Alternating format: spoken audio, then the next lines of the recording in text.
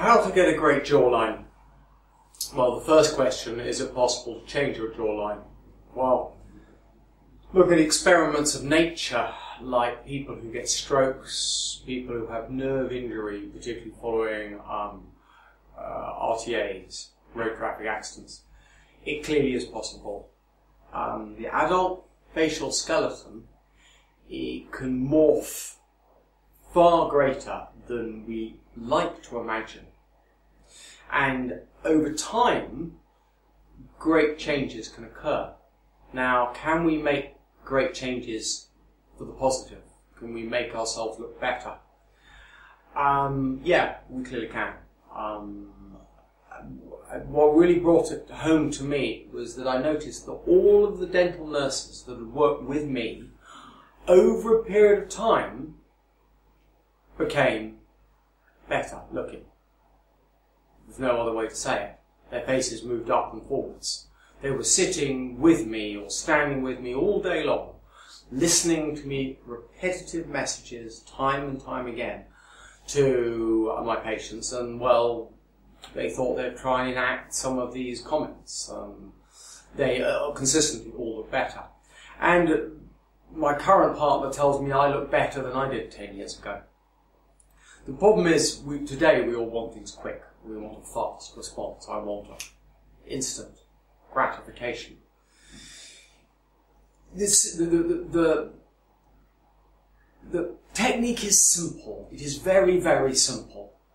If you stand up straight and keep your mouth shut, if you have your tongue right up, fully engaged on the roof of the mouth, particularly the posterior third, and I do make comments on this with the mew push swallow, you'll engage your whole mid-face to come up and forwards. And if you have strong muscle tone from hard chewing, that will also support the mid-face. And these two things are simply the most important things. And it sounds so simple, but do this for a long enough period of time and it will have a significant effect on how you look. And it's important to balance them.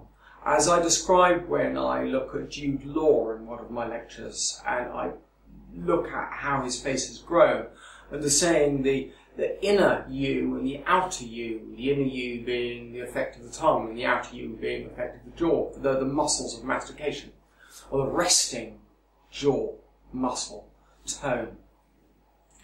And you need to work on both of them, and you need to have good body posture. And these are the two most important things, with the body posture the third. Regulating your swallowing, that's very important again. I mean, there's the whole Buddhism, myofunctional therapy covers that very well.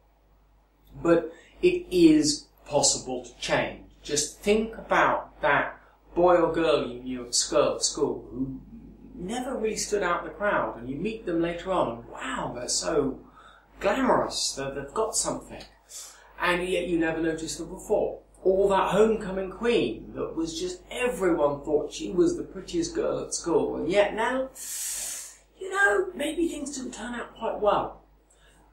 Facial appearance is not as set in stone as I think that we sometimes like to feel that it is. And you can change it, and you can change it for the positive, but it's hard work, and it's a long